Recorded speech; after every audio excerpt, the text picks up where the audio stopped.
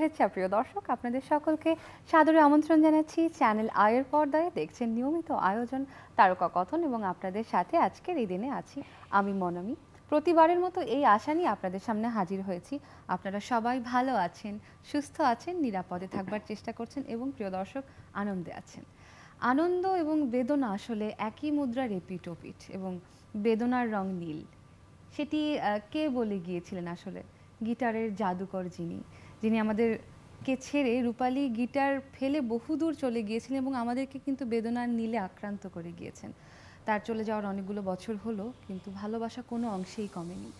আজ 16ই আগস্ট আয়ুব বাচ্চুর জন্মদিন। আজকে তারকা কথনের এই আয়োজন তাকে ঘিরেই সাজিয়েছি এবং তার স্মরণ করতে এবং তার উদযাপন করতে আমাদের তারকা কথনের সেটে যাদেরকে আমন্ত্রণ জানিয়েছি তাদের পরিচয় প্রথমে দিয়ে নিই। আমার হাতের বাম দিক থেকে আমাদের মাঝে আজকে আছেন লাবুর রহমান। শুভ দুপুর। আমন্ত্রণ আপনাকে। Thank you. প্রিয় দর্শক, আমাদের মাঝে আছেন লতিফুল ইসলাম শিবলি। শুভ দুপুর, আমন্ত্রণ। Thank you. অনেক অনেক ধন্যবাদ। এবং আমাদের মাঝে আছেন বাপ্পি খান। শুভ দুপুর, আমন্ত্রণ। আজ সেই বেদনার তো হৃদয় নিয়ে আমরা একত্রিত হয়েছি, তবে আমরা আসলে বেদনার দিকে আজ যেতে চাচ্ছি না। আজ আমি চুপ করে শুনছিলাম এবং আপনারা সবাই বন্ধুবর মানুষ, নিজেদের মধ্যে যে স্মৃতিচারণটুকু হচ্ছিল, আমি আজ শুধুই তার শ্রোতা। আমি উপস্থাপকও না, দর্শক। আমি আপনাদের সাথে বসে এখানে তাদের গল্প শুনবো, তাদের স্মৃতিচারণ শুনবো। আয়ুব বাচ্চু একটা বিশাল নাম, একটা বিশাল, তিনি একজন কিংবদন্তি এবং অসংখ্য বিশেষণ দিয়ে তাকে ব্যাখ্যা করা সম্ভব না, আমরা সেই চেষ্টাতেও যাব না। আপনাদের কাছ থেকে শুনবো। প্রথমেই আমি বলছিলেন যে প্রথম কমরেড যিনি, বন্ধু মানুষ, লাবু ভাই, আপনার কাছ থেকে শুনি। ধন্যবাদ। আসলে বাচ্চু সম্পর্কে বলতে গেলে তো অল্প কিছু বলা যায় না। তো ও আসলে আমরা যেভাবে বলি ওকে, ও ছিল গিটারের কারিগর বা মিউজিকের গানের কারিগর ছিল, এভাবেই তাকে আমরা উপস্থাপন করি। বাচ্চুকে যেভাবে দেখা আমার চোখে, আমি ঠিক একটু চেষ্টা করবো ওরকমভাবে বলতে।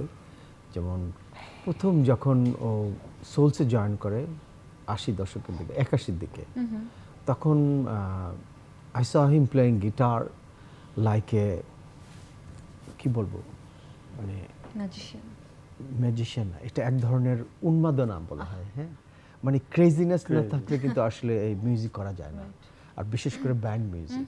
তো you'll have to B a very passionate এবং সেরকম ধরনের উন্মাদনা থাকতে হয়। ওই উন্মাদনাটা দেখে মানে আই ওয়াজ লাইক, আমি আরও আগে শুরু করেছি, but I was really stunt. এবং ও আসছে কিন্তু একটা চমকের মতন আসছে।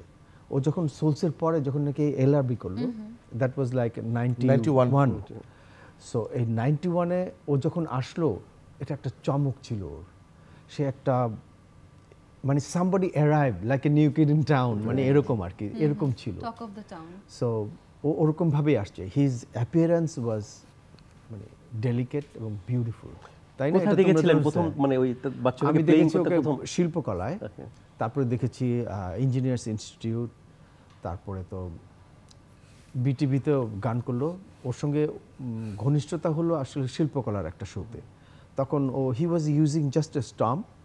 ও যে অনেক সাস্টেইন থাকতো একটা ডিব্বা ছিল, সো ওটা দিয়েও বাজাতে হলো। তো আমি অনেক ডিব্বাই বাজাতাম, কিন্তু তখন ওগুলোই ছিল প্রথম দিকে, যে বস স্টাম্প, প্যাডেল বক্স, প্যাডেলগুলো। তো বাচ্চা একটা প্যাডেল দিয়ে অনেক সাস্টেইন ছিল, সে অনেক কিছু বাজালো এবং একটা চমক দিল সে। ওই চমকটাই আসলে, এই চমকটা he had it continued till 2018। ওই চমকটা ধরে রাখছিল। এই চমকটা ধরে রাখতে হলে যে প্যাশন দরকার, যে উন্মাদনা দরকার, সেটার কোনো ঘাটতি বা একদম পড়েনি এটা। You guys know him very well, তোমরা অনেক কাছ থেকে দেখছো ওকে।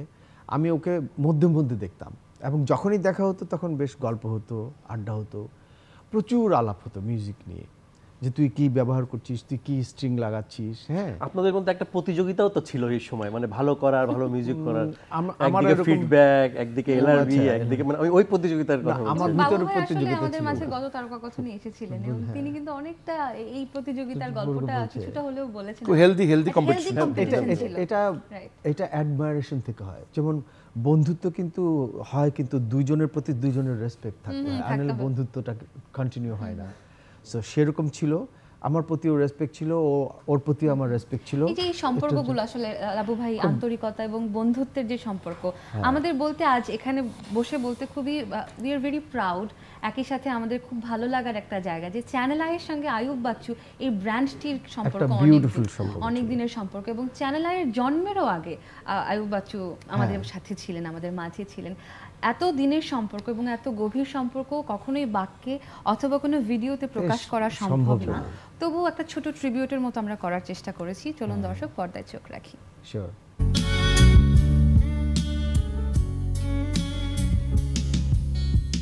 এখন অনেক খোলা আকাশের নিচে জীবনের অনেক আয়োজন আমায় দেখেছে, তাই আমি বসে আছি দরজার পাশে। সবার কাছে অনেক কৃতজ্ঞ। আল্লাহ পাক আমাকে যেন এই ভালোবাসা থেকে কখনো বঞ্চিত না করে। এটা আমরা গর্বিত যে 20-এ পা দিয়েছি চ্যানেল আই। আমরা আশা করব 1000 কোটি বছর চ্যানেল এইভাবে লাল সবুজে ছড়িয়ে রাখবে সারা দেশ।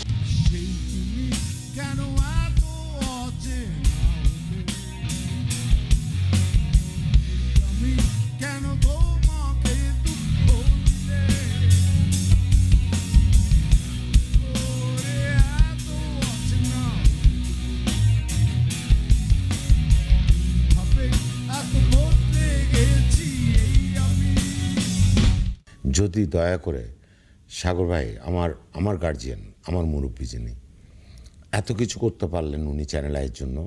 এই 16 বছর আমার তরুণদের পক্ষে একটা দাবি আজকে দিয়ে গেলাম, একটা দিন ব্যান্ড মিউজিক ডে করতেই হবে। এখন উনি কিভাবে করবেন, কোত্থেকে করবেন আমি জানি না। আসছে ডিসেম্বর মাস, 16 ডিসেম্বর আমাদের বিশেষ দিন। হ্যাঁ, সেটির যদি সেই মাসের প্রথম দিন অর্থাৎ 1 ডিসেম্বর যদি হয় তাহলে কেমন হয় সেটি জানতে চেয়েছেন কর্তৃপক্ষ পরিদর্শন সাগর। আপনারা হাত তালেন যারা ক্যামেরার পিছনে আছেন। ওয়াও, আপনি কি একমত? তরুণদের পক্ষে আমি স্যালুট জানাই চ্যানেল আইকে। এখনই যে জিনিসটা গ্র্যান্টেড হয়ে যাবে আমি বুঝতে পারিনি। আমি একমত, 1 ডিসেম্বর থেকে যেন সাগর ভাই এটা উদ্যোগ নেন, এবং I pay my respect and love to my teacher.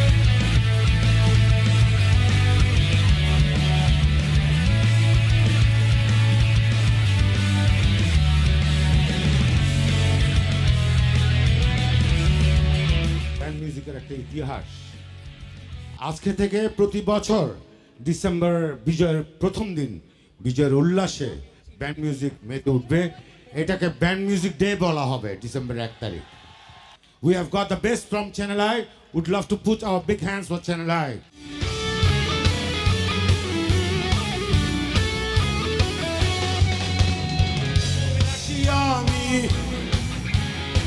অভিমানী তুমি হাজারো স্বপ্ন নিয়ে সবকিছু ভুলে গিয়ে পৃথিবীতে বসে আছি স্বপ্ন চালিয়ে, জানি অন্ত যাবি কিভাবে পরে রূপালী গিটার ফেলে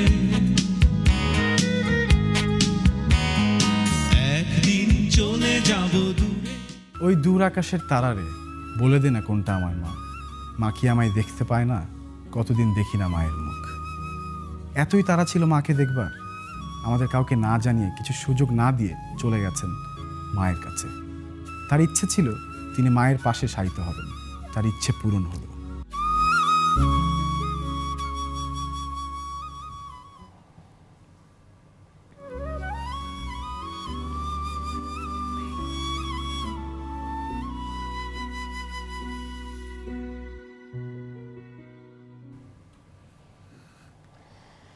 এই সোফাতেই তিনি এই কথাগুলো বলেছিলেন আসলে, এবং he is very much alive in our minds. And এইসব আসলে আজকে জন্মদিন বাচ্চু, আসলে শুভ জন্মদিন বাচ্চুকে। ভিডিওটা দেখে খুব ভালো লাগলো। বাচ্চুকে শুভ জন্মদিন জানানো উচিত আমাদের। তবে আরেকটা জিনিস, বাচ্চু কিন্তু আসলে সবাই বলে না মরে গেছে বা একজন পৃথিবী থেকে চলে গেছে, আসলে বাচ্চু চলে যাবে না, ও সহজেই চলে যাবে না, কারণ তার যে প্রচুর গান, কিরকম গান হবে মনে হয় শিবলি? 1000-এর কাছাকাছি হবে, 1000-এর কাছাকাছি, মানে কপিরাইটে রেজিস্টার হয়েছে 268 অর সামথিং, এখন অন দ্য ওয়ে প্রসেস হচ্ছে, 1000-এর কাছাকাছি হবে গান। সো দিস মানে অ্যামাউন্ট অফ সংস ওকে মানে হারা যেতে দিবে না, মানে জনরা নেই যে বাচ্চু ভাই করে না, ও হারাবে না আর কি। বেসিক্যালি শিল্পীর আসলে সার্থকতা বোধহয় এখানেই যে পাখি তো উড়ে যাবেই, পালকটা রয়ে যাবে, পালকটা ফেলে যাবে, এবং সেই পালক আমরা খুব যত্ন করে সাজিয়ে রাখি স্মৃতির মণিকোঠায়। আপনাদের দুজনের কাছে যদি এখন আসে, গীতিকবি আপনারা এবং অনেক অনেক তার বিখ্যাত গান আপনাদের কলম নিঃসৃত, আপনাদের মস্তিষ্ক প্রসিত, কেউ সুখী নয়ের কথা যদি বলি, শিবলি ভাই ভীষণ বিখ্যাত একটি গান, এখনো কিন্তু আমাদের রাতের খুব গভীরে আমরা এখনো এইসব গান হাতড়ে বেড়াই। লাবু ভাই যে কথাটা বললেন, আসলে এই সকল গান সবসময় থেকে যাবে, আয়ুব বাচ্চু সবসময় থেকে যাবে, এই গানের গল্পগুলো একটু শুনি। আসলে বাচ্চু ভাইয়ের সঙ্গে আমার কিছু মানে মনস্তাত্ত্বিক কিছু কথার মানে একটা রসায়ন হয়েছে, কেউ সুখী নয়, কিংবা হাসতে দেখো গাইতে দেখো, কিংবা কষ্ট পেতে ভালোবাসি, এই ধরনের কথাগুলো আমার কেন যেন মনে হয়েছে যে আমি তো তখন ওই সময় মানে চুটিয়ে গান লিখছি বাচ্চু ভাইয়ের জন্য, জেমস ভাইয়ের জন্য। তো বাচ্চু এই কথাগুলো যেগুলো যে মনস্তান্ত্রিক দুঃখ বেদনা, এই বিষয়গুলো আমার কাছে, এই লিরিকগুলো আমি আলাদা করে বাচ্চু ভাইয়ের জন্য আলাদা করে ফিল করতাম, যে এগুলো তার যেমন আমার চেয়ে হয়তো বাপ্পি অনেক বেশি গান লিখেছে বাচ্চু ভাইয়ের জন্য, আমি যেগুলো লিখেছি ওগুলো আবার এই মনস্তাত্ত্বিক এই বিষয়গুলোই বেশি আসছে, কষ্ট, একাকিত্ব, নিঃসঙ্গতা, এই ইয়েগুলো। কেউ সুখী নয় গানের খুব মজার একটা মানে স্টোরি আছে। এক সময় আমি আর বাচ্চু ভাই মগবাজারের বাড়ির ছাদে মোটামুটি একটা রেগুলার আড্ডার মতো ছিল আর কি, জাস্ট উনি আমাকে পিক করে ছাদে নিয়ে যেতেন। মূল ব্যাপারটা কি ছিল আসলে? একটা মূল নির্যাস নিশ্চয়ই থাকে, একটু বলি। তো তখন আমরা করতাম কি, ওই রাতে উনি ওখানে উনি গিটার বাজাতেন, আমরা চাটা খেতাম, ফান করতাম আর কি। তো উনি জাস্ট একটা প্লাকিং এর মতো করে বাজাচ্ছিল আর কি, সুখেরই পৃথিবীর এই মূল প্লাকিংটা উনি প্রথমে ইয়া করে বাজাচ্ছিলেন গিটারে, অ্যাকোস্টিক গিটারে। তা আমার না সঙ্গে সঙ্গে একটা স্ট্রাইক করেছিল আমার মাথায়, যে পিসটা তো খুব সুন্দর। আমি বারবার বলছি, বস আরেকবার বাজান তো, বস আরেকবার বাজান তো। আরেকবার বলতে বলতে আমার মাথার মধ্যে ওইটা ঢুকে গেছে, সুখেরই পৃথিবী, জাস্ট ওনার ওই প্লাকিং এর সঙ্গে সঙ্গে। আমি বলবো যে এই গানটা আসলে বাচ্চু ভাইয়ের গিটার আমাকে দিয়ে আসলে লিখিয়ে নিয়েছে, জাস্ট একদম ইনস্ট্যান্টলি। তখনই এই সুখেরই পৃথিবী লিখে, মুখটা তখনই লিখে ফেললাম, সুখেরই পৃথিবী সুখেরই অভিনয়, যতই আড়ালে রাখো না আসলে কেউ সুখী নয়। তো এই গানটা যখন লেখা শেষ, আমরা ফান টান করলাম, মানে মুখটা তখন রেডি ছিল আর কি, ফান টান করলাম, আমরা ভুলে গেলাম, জাস্ট গানটার কথা ভুলে গেলাম। ঠিক 2 থেকে 3 বছর পর, মোস্ট প্রবাবলি 2-3 বছর চলে গেল, হ্যাঁ চলে গেছে। আমার এই সুরটা আমার মাথার মধ্যে ছিল, আমি বাথরুমে গোসল করতে করতে আমি গাইতাম বা একা একা গাইতাম, কিন্তু আমি এই সুরটা কখনোই ভুলি নাই, আমার মাথার মধ্যে ছিল। 2 থেকে 3 বছর পর, যেটা আজকে একটু আগে আজম বাবু ভাই বলছিলেন যে কেউ সুখী নয় পিছনে সবাই বসে আছে একটা গান করার জন্য স্টুডিওতে, গান নাই, বাচ্চু ভাই তখন আমাকে ফোন দিলেন, ল্যান্ড ফোনে, এই গল্প বাচ্চু ভাই তখন আমাকে ফোন দিলেন, আমি ফোন দিলাম, আমরা শিবলি কই, আমি বাসায়, তো একটা গান করতে হবে। আচ্ছা গান তো রেডি আছে মানে আমি তারে জাস্ট মুখটা গায়ে শুনেলাম, শুনে অমুক দিন অমুক সময় ছাদে আপনার আমি বলে গান পেয়ে গেছি, তুই চলে আয়। এই স্টুডিওতে গেলাম, দেন ইটস বিকাম এ হিস্ট্রি। কি সুখ স্মৃতি আসলে। এবং আপনি যখন বলছিলেন আপনার চোখগুলো জলজল করছে, আমি জাস্ট আপনার চোখের দিকে তাকিয়ে আছি, কি চমৎকার একটা স্মৃতি আসলে। এবং না আসলে এরকম গ্রেট একটা, আমরা না সব যে বাপ্পি আমরা সব একসঙ্গে থাকতাম দীর্ঘ সময়, আমরা অলমোস্ট 24 ঘন্টা একসঙ্গে থাকার মতো। আমাদের গানগুলো এমন না যে আমরা শুধু গান লিখে তার কাছে দিন, ব্যাপারটা না, অ্যাকচুয়ালি আমরা গান মানে গানের ভিতরে থাকতাম। এবং এই গল্পগুলো কিন্তু এখন আমরা স্ক্রিনে যদি চোখ রাখি, আমরা কিন্তু ছবিতে দেখতে পাচ্ছি সবাই একসাথে, এবং সবাই ভেরি ইয়াং, খুব একটা একদম আমাদের সেই 25 থেকে 27 বছর বয়সের আমরা সবাই। কি সুন্দর একটা ছবি।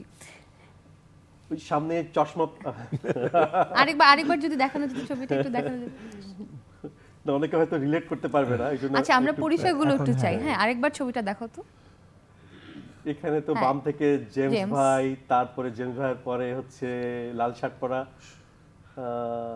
বুঝা যাচ্ছে না, স্বপন ভাই বোধহয়। আচ্ছা এইখানে এই ছবিটা হচ্ছে, এই যে সামনে চশমা পরা হচ্ছে বাপ্পি খান, মানে আজকের এই বাপ্পি। বাপ্পির পাশে অ্যাঞ্জেল শফিক, তারপরে সাদা শার্ট পরা হচ্ছে মবিন ভাই, মরহুম মবিন ভাই মারা গেছেন। মবিন ভাইয়ের ইমিডিয়েট পিছনে হচ্ছে টুটুল ভাই, এসআই টুটুল, তারপরে বাচ্চু ভাইয়ের পাশে আমি, আমার মাথায় যে ব্যান্ডেনা বাঁধা, আমার পিছনে কালো টি শার্ট পরা স্বপন ভাই, তারপরে আমার ডান পাশে দাঁড়িয়ে আছে ড্রামার রিয়াদ, যার কাঁধে হাত রেখে দাঁড়িয়ে আছে সে হচ্ছে অংশু, নিয়াজ আহমেদ অংশু। হ্যাঁ, রাইট। মেয়ে গানটা লিখছি যে আর কি। আর আরেকটা ছবি, এই ছবিটাতে আচ্ছা, এই ছবিটাতে একদম বাম দিকে প্রিন্স মাহমুদ, তারপরে রবি চৌধুরী, তারপরে পিছনে রবি চৌধুরীর পিছনে হচ্ছে আমি, লাবু ভাইয়ের পাশে লাল টি শার্ট পরা বাবু ভাই, পিছনে জেমস ভাই, সবার সামনে মনির খান, মনির খানের জাস্ট পিছনে আইয়ুব আর পলাশ। তারপর আচ্ছা, এই কয়টা ছবি ছিল অনেক অনেক। আসলে বলছিলেন যে বাপ্পি ভাইয়েরও অনেক গান লেখা এবং যা আমরা আয়ুব বাচ্চুর কণ্ঠে শুনেছি, ভীষণ বিখ্যাত। আপনার নিশ্চয়ই জার্নিটা একটা ভীষণ একটা জার্নি, সেটা একটু শুনি আপনার মুখ থেকে। আচ্ছা, সেটার আগে ছোট্ট একটু ইন্ট্রোডাকশন দেই। আসলে প্রয়াত মানুষের কাছে জন্মদিনের শুভেচ্ছা পৌঁছায় কিনা আমরা জানি না, পৌঁছায় না। আমার দোয়া পৌঁছায়, তো এই জন্য আল্লাহ ওনাকে বেহেশত নসিব করুক। বাচ্চুর সাথে জার্নিটা এলআরবি শুরু হওয়ার আগে থেকে, ব্যান্ড ফর্ম করা, তারপরে কন্টিনিউয়াসলি কাজ করা। আমি আসলে তখন জেমস ভাইয়ের জন্য গান লিখছিলাম, আমি গান গাইতাম, কিন্তু বাচ্চু আমাকে জানতো না যে আমি লিখি আর কি। তো জেমস ভাইয়ের একটা রেকর্ডিংয়ে বাচ্চু ভাই আসছে, এসে একটা গান শুনছে, শোনার পরে জেমস ভাইকে জিজ্ঞেস করছে কার লেখা, তো বলছে বাপ্পির লেখা। পরে বাচ্চু আমাকে ডাকছে, তখন এলআরবির ডাবল অ্যালবামের কাজ চলছে আর কি। তুমি আমার কাছে চাইলেন, আমি বললাম বাচ্চু ভাইয়ের জন্য গান লিখতে হবে, সিরিয়াস ব্যাপার। পরে আমার কাছে দুইটা বললো যে, আমি তো বললাম গান তো নাই, কি করবো, বলে তুই কবিতা টবিতা থাকলে দে। আচ্ছা ঠিক আছে। বাসায় গেলাম, চিন্তা পড়ে গেলাম যে এই লোক এত ভালো, আমি পছন্দের সুরকার, আমি গান দিব। তো আমার কাছে দুইটা খাতা ছিল, একটা খাতার মধ্যে কিছু রোমান্টিক গান আর একটা খাতার মধ্যে কিছু সাবজেক্টিভ গান। তো আমি চিন্তা করলাম সবাই তো রোমান্টিক লেখে, একটা কাজ করি, আমি সাবজেক্টিভ খাতাটাই ওনার দিয়ে দিই। তো আমি পরের দিন দিয়ে আসলাম ওদিনের বাচ্চাকে, হ্যাঁ ওই 10-12টা লেখা ছিল ওটার মধ্যে। তো দিলাম, দিয়ে আসলাম, ওদিনের বাচ্চাকে পাই নাই। উনি রাত্রেবেলা ফোন করছে, ফোন করে বলে তুই কী করলি, বলে বলতো কালকে আয় সারগামে আয়। তো আমি তো চিন্তা করলাম, আমার সঙ্গে মনে হয় উনি পছন্দ করে না, রাখছে যে কী ধরনের গান এগুলা। পরে গেলাম পরের দিন উনি মুচকে মুচকে হাসতেছে, টুটুল ছিল, সবাই আমার দিকে তাকে হাসতেছে। তো প্রথম আমাকে বললো আচ্ছা তুই ভিতরে আয়। তো এলআরবি রেকর্ডিং, ভিতরে ঢুকবো, বিরাট ব্যাপার। ঢুকলাম, দেখলাম ওখান থেকে একটা গান পেনশন উনি রেকর্ড করে ফেলছে। ওভাবে স্টার্ট। আমি আসলে বাচ্চার সাথে কথা বলতে পারি না, আবেগপ্রবণ হয়ে যাই। তারপরে আসলে প্রথম অ্যালবামে 3টা গান বেরোলো, পেনশন, এক কাপ চা আর জীবনের মানে। তারপরে আমার সাথে একটা আন্ডারস্ট্যান্ডিং হলো যে আমরা গান বানাবো, তৈরি করব, কিন্তু কোথায় বেরোবে না বেরোবে এগুলো আমাদের জানার দরকার নাই। It's gonna be a song bank. আমরা মাসে এরকম 1-2টা করে গান জমাবো, যখন যেখানে লাগবে আমরা ইউজ করবো, হ্যাঁ চলতে থাকবে। আর যখন গান বিক্রি হবে তখন আমিও পয়সা পাবো, তুইও পয়সা পাবি। ওনার সাথে এটা একটা কথা। তো আমরা গান জমানো শুরু করলাম। তো জমাতে কিছু গান হলো। এখন তারপরে সুখ অ্যালবামটা, মানে যেখানে প্রায় ওই অ্যালবামে প্রায় আমার 8টা গান ছিল, মানে ম্যাক্সিমাম কাজে আমি ওই সময় করছি। তো ওখানে ওই পর্যন্ত সবই কিন্তু সাবজেক্টিভ গানই, যেহেতু ওই চাঙ্কের ছিল, কোনো প্রেমের গানের মধ্যে ছিল না। সুখ অ্যালবামও রিলিজ হলো। তখন আমার বন্ধু বান্ধব বাসার থেকে সবাই বলা শুরু করলো, কি রে তুই গান লিখিস, ভালো কথা, ছাড় পোকা, বিবেক, পেনশন, এগুলা কি? ন্যাচারালি আমার খুবই, মানে আমি তো চিন্তা করলাম, বললাম ভাই সবাই তো আমার ফ্রেন্ড বন্ধু বান্ধব আমার কমপ্লেন করতেছে যে তুই কি রোমান্টিক গানটা লিখতে পারিস না। তখন তো রোমান্টিক গানের জোয়ার একদম, যদিও সাবজেক্টিভ গান স্বল্প অল্প পছন্দ করছে তখন। তো আমি বললাম বাচ্চা বলো আচ্ছা ঠিক আছে লেখ, একটা গান লেখ। তো ওই যে ওর মতো ওই ছাদে, একই বাসার ছাদে, কিন্তু ও আরো পরের কথা বলছে, আমি আরো অনেক আগের কথা বলছি আর কি। তো ওই ছাদে বসলাম, তো বাচ্চা বলে আচ্ছা রাত নিয়েই একটা গান লেখ। তো উনি টুংটাং করতেছে, আমরা চাটা খাচ্ছি। আপনারা রাতেই তখন বসে? হ্যাঁ রাতেই, কিন্তু রাত নিয়েই গান কর। তো আমি বললাম যে আচ্ছা ঠিক আছে, কিন্তু উনি টুংটাং করছে, আমি লিখতে পারতেছি না। অনেকক্ষণ সে বলে কি, ওনার কিন্তু আবার একটা ছোট্ট রেকর্ডার থাকতো, উনি ওই টিউনটা উনি রেকর্ড করে রাখতো। হ্যাঁ সবসময় একটা ছোট্ট সোনি একটা ক্যাসেট রেকর্ডার থাকতো, রেকর্ড করে রাখতো, টিউনটা উনি রেকর্ড করে রাখছে। আমি আর লিখতে পারছি না। বলে কি রে লিখবি না? আমি বললাম বাচ্চা ভাই একটা সমস্যা, আসলে রাতের বেলা আসলে রাতটাকে মিস করা যায় না, এই জন্য দিনের বেলায় রাতের গান লিখতে হবে। বেলা তুই একটা পাগল, আচ্ছা কালকে দুপুরে আয় তাহলে। তো উনি সুরটা কিন্তু রেখে দিছে।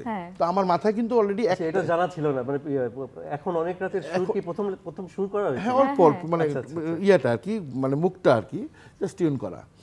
তো পরের দিন দুপুরবেলা গেলাম, যে দুপুরবেলায় এত অসহ্য রোদ, এর মধ্যে ওই মগবাজারে একটা প্র্যাকটিস প্যাড ছিল, তো জীবনে প্রথম দেখলাম মিল্টন আকবর ভাই টিউন করতেছে গিটারের সাথে কিবোর্ড। আমি তো জীবনে গিটারের সঙ্গে ড্রামস আমি তো কখনো দেখি নাই। তো ওখানে বাচ্চু ভাই ওই ওদিনে উনি কি করতো, জ্যামিং করতো, সবাই মিলে একটা একটা একটা প্রোগ্রেশন একটা সেট করতো, যে এই কর্ড এই কর্ড এই কর্ড, উনি জ্যাম করতে থাকতো, আমরা এক লাইন এক লাইন এক লাইন এক লাইন করে লিখতাম, এরকম শ্যাফল করতে করতে এইভাবেই এখন অনেক রাত গানটার জন্ম। মানে এত ঐতিহাসিক একটা গানের জন্ম কোনো সিস্টেমেটিক ভাবে না, হয় না, ভীষণ কেওসের মাঝে। আর ছোট্ট আমি একটু অ্যাড করি আরেকটা জিনিস, এখানে আরেকটা মজার জিনিস, আমি খুব মানে অ্যাডামেন্ট থাকতাম, আমি কোনো অক্ষর চেঞ্জ করা যাবে না, কোনো দাড়ি কমা চেঞ্জ, আমি খুব সিরিয়াস ছিলাম। এবং বাচ্চু ভাই আমাকে বলতো যে আচ্ছা ঠিক আছে, তোর আমি স্বাধীনতা দিলাম, তুই লেখ, আমি গান কোনো অক্ষরটক্ষ চেঞ্জ করবো না। এবং উনি বলছে যে তুই যা লিখবি তাই গান। এইভাবে কিন্তু আমরা গান করছি, ব্যাকরণ ট্যাকরণ কোনো কিছু নেই, ব্যাকরণ জানতাম কিন্তু বলছি তুই এগুলো মানবি না, তুই লিখবি, আমি সুর করে যাবো, তুই যা লিখবি তাই গান। তো এখন এই গানটা তো যখন রেকর্ডিংয়ে গেছে, রেকর্ডিং যখন হচ্ছে তখন এই ভার্সনটা না, যেটা ভায়োলিন দেয় ওইটা না, এটা অন্য একটা ভার্সনের জন্য রেকর্ড হচ্ছে। তখন উনি গানটা মোটামুটি 4 লাইন গাওয়া শেষ, তুমি আসছে বাইরে এসে আমার খুব আমতা আমতা করে বলছে, বাপ্পি একটা ঝামেলা হয়ে যাচ্ছে। আমি বললাম কি ঝামেলা বস? বলে এখন কথাটা ছিল এখন অনেক রাত খোলা আকাশের ছাদে, লেখাটা ছিল এইটা। ও এটা আপনারা ওই ছাদের থেকে? না না, হ্যাঁ ওইটাই ছিল লেখাটা। এখন বাচ্চা ভাই গাইছে, 2 লাইন গাওয়ার পরে আসছে, আচ্ছা বলে বাপ্পি এটা উষ্টা লাগতেছে, তুই কিছু মনে না করলে আমি এটা ছাদে শব্দটা ফালাই দিয়া, তুই তো নর্মাল গান লিখতে চাচ্ছিস সবার জন্য, আর আমি একটু নর্মালাইজ করে দিই, তুই মাইন্ড করবি না, নাও করবি না। বলছি না করেন। বলে আচ্ছা আমি একটা কাজ করি, এখন অনেক রাত খোলা আকাশের ছাদেটা ফালাই দিয়ে নিচে এটা বসাই দিই। আমি জানি না হয়তো এইটুক চেঞ্জের জন্যই মানুষ এই গানটা এত নিচ্ছে, এরকম হতে পারে, ইউ নেভার নো। এবং আসলে আমি যতদূর না, এটা বুঝতে পারছি ছাদের চেয়ে মানে নিচে লেখাতে এটা সার্বজনীন হয়ে গেছে। সার্বজনীন হয়ে গেছে। এবং খুব অধিকারের জায়গা থেকে কিন্তু উনি আসলে বলতেন, আপনি যেভাবে বলছিলেন যে মাইন্ডও করা যাবে না, নাও করা যাবে না। না একমাত্র আমি দেখতাম যে বাচ্চা, এটা আমাদের লেখকদের জন্য কিন্তু এটা খুব পেইনফুল, যে যদি ওই ছন্দটা যদি নষ্ট হয়, ওয়ার্ডিং চেঞ্জ হলে এটা খুব কষ্ট লাগে। তো সেক্ষেত্রে বাচ্চু ভাই এটা খুব ফলো করতেন, মানে উনি সহজে এই শব্দ টব্দগুলো চেঞ্জ করতেন না, একদম এক্স্যাক্টলি আমরা যেমনটা লিখেছি তেমনটাই রাখার চেষ্টা করতেন। আমার আবদার সবচেয়ে বেশি থাকতো, মানে যা বলতাম তাই করতে হবে। সাবজেক্টিভ গানের ব্যাপারে যেটা তুই বললি, ব্যান্ড মানে মিউজিকটা আসলে যে different from other music because of হচ্ছে সাবজেক্ট। এক্স্যাক্টলি আমরা এসে প্রথমে শুরু করলাম যে জেল থেকে বলছি, বা এই যে ফিডব্যাকের বাবু ভাইরা অনেক কিছু করছে, তদন্ত কমিটি না কি সব না, ওই যে এলআরবি তো ওর যে প্রথম গানটা মাকে বলিস, এটাও কিন্তু ওই যে এটা হলো তবু অ্যালবামে, তখন সারগাম আসছে, তখন তুই অলরেডি জেল থেকে বলছিল তুই করে ফেলছিস। বাচ্চা কিন্তু আমার সাথে আগে কনসাল্ট করছে, আমি কিন্তু এলআরবির সাথে একদম প্রথম থেকে মোটামুটি ব্যান্ড মেম্বার না হয়েও ব্যান্ড মেম্বারের চেয়ে অনেক বেশি ইনভলভ থাকতাম। হ্যাঁ, এবং বাচ্চা গান পিক করার সময়ও কিন্তু একটা মানে ব্যক্তিগত ছিল, হ্যাঁ যেটা নাকি they had to think about music, একদম নাথিং এলস। মানে সময় ছিল ভাই আমরা এবং ফিলিং, এলআরবি এবং ফিলিং, এবং তাদের মাঝখানে দুজন গীতিকার থাকতো, আমি আর বাপ্পি খান। এই একটা মানে ওখানে 8 জন 4 জন 8 জন, আর আমরা 10 জনের একটা গ্যাংয়ের মতো ছিল। আমি একটু শেষ করি, শিবলির যে গানটা প্রথম যায় এলআরবিতে, তোর বাচ্চু ভাই ও এর আগে তো জেল থেকে বলছি মোটামুটি তখন ভালো চলছে, তো শিবলি আবার বাচ্চু ভাইকে গান দিয়ে আসছে 2-3টা খুব সম্ভবত, ওখান থেকে বাচ্চু ভাইকে দেখাইছে যে আমি এই গানটা কিন্তু টিউন করতেছি। শিবলি সাহেব তো পরিচয় আছে, সে পরিচয় মানে তো আমার দোস্ত, আপনি করেন বিসমিল্লাহ, মাকে বলিস অদ্ভুত সুন্দর গান। এবং এই যে আন্তরিকতা সম্পর্ক বা খুব ভালোবাসার সম্পর্ক, সঙ্গীত পাগল একজন মানুষ, এর বাইরে ব্যক্তি জীবনে তাকে আপনারা অনেক দেখেছেন, অনেক কাছ থেকে দেখেছেন, কেমন ছিলেন ব্যক্তি মানুষ? ও খুব মানে আমার সাথে তো ওদের মতন তো আর মানে 24 আওয়ার্স থাকতাম না, কিন্তু যখনই দেখা হতো we use to have a very comfortable relationship. মানে আমাদের ভিতরে কিন্তু কোনো ওই যে তুইও গিটারিস্ট আমি একটা থাকে না, ওই জিনিসটা ছিল না। আই নেভার ফেল্ট যে মানে মানে কম্পিটিশন বা ওর ভিতরে আমার সঙ্গে কোনো কিছু থাকতে পারে, এটা আমার কোনদিন মাথায় আসেনি। ওর সাথে আমার সাথে বসে ওর একটা অন্তরঙ্গ একটা মুহূর্ত হয় না, আমরা অনেক কিছু গল্প করতাম, অনেক বিষয় নিয়ে, অনেক কিছু নিয়ে, পারিবারিক নিয়ে, তারপরে অ্যাবাউট আওয়ার চিলড্রেন্স, হ্যাঁ, তারপরে ফ্যামিলি, এসব নিয়েও কথা বলতাম, কিন্তু একটা খুব কমফোর্টেবল একটা মানে কনভারসেশন হতো, মানে খুব ঘনিষ্ঠ এবং এরকম। হ্যাঁ, মানে সঙ্গীত নিয়ে তার ভাবনাটা কি রকম ছিল আসলে? ব্যক্তিগত জীবনে আসলে বাচ্চু ভাই অনেক, আমি যতটুকু তাকে অবজার্ভ করেছি, একটু দুঃখী টাইপের মানুষ ছিলেন আর কি, মানে ছোটবেলা থেকেই ওনার স্ট্রাগল, চিটং থেকে ঢাকায় আসা, বাবার সঙ্গে তার সম্পর্ক, মায়ের সঙ্গে তার সম্পর্ক, এই ব্যাপারগুলো নিয়ে আমার কাছে সবসময় ওনাকে একটা মানে যে ঘর ছাড়া এক দুঃখী ছেলে, সুখী ছেলে না, সুখী ছেলে, তো হ্যাঁ, তো ওইরকম আর কি, সেই ঘর ছাড়া এক সুখী ছেলে যেই প্রোটেক্টর আমরা পাই গানের ভিতর দিয়ে। তো বাচ্চু ভাইকে আমার ওরকম একজন মানে সুখী না তো একজন দুঃখী মানুষই মনে হয়েছে আমার সবসময়, যেটা তার সুরের ভিতর দিয়ে ছড়িয়ে গেছে সারা বিভিন্ন সময়ে বেরিয়ে আসছে, কথার ভিতর দিয়ে গানের ভিতর দিয়ে ছড়িয়ে গেছে। আগে দেখতাম যে বাঁশি বাদকরা ইয়া করতো, মানে ওই ভাটিয়ালি দিয়ে বাঁশি বিক্রি করতো যারা, এখন দেখি ওই সেই তুমি সেই তুমির ভিতরে যে বিষাদ, যেই না পাওয়া, যে বেদনা, এটা এখন মানে ছড়িয়ে যাচ্ছে।